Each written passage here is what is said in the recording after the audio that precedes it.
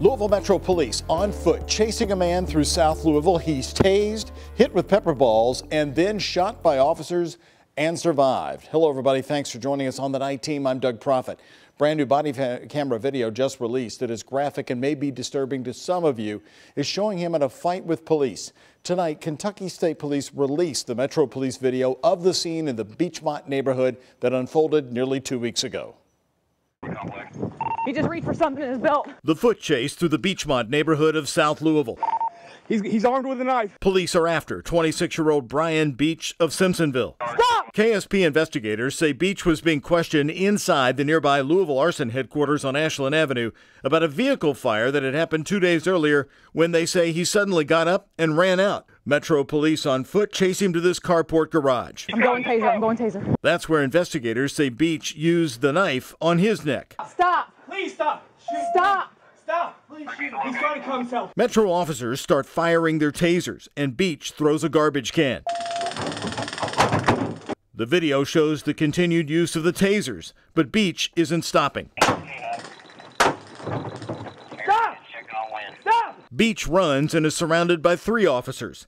KSP slow-mo this view from a body camera to show Beach still holding a knife. The next sound you're going to hear, according to KSP, is Metro Police firing pepper balls at him, not bullets. Talk to us. Stop! Stop! Here's a closer view of Beach being hit with the pepper balls as he moves toward another officer's body camera. Watch out!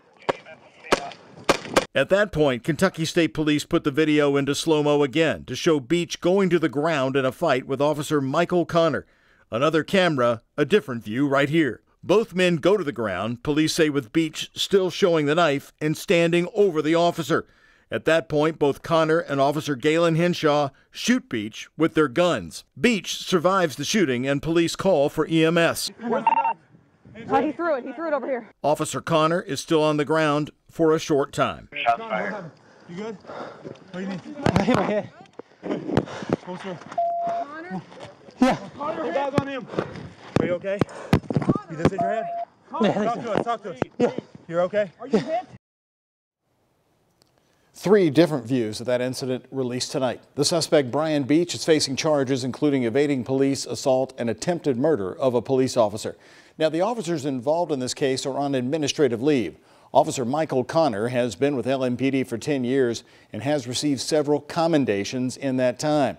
Officer Galen Henshaw has spent 7 years with the Metro Police Department. His personnel file also shows several commendations with suspensions for his use of a taser on a fleeing suspect who did not have a deadly weapon and the improper search of a home.